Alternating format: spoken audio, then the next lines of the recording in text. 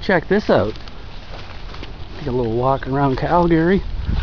The only operational Fairbanks Morse sea liner in existence is sitting right here, ready to rock and roll, coupled up to the only H-16-66 FM Baby Trainmaster in existence, and it's still operational as well.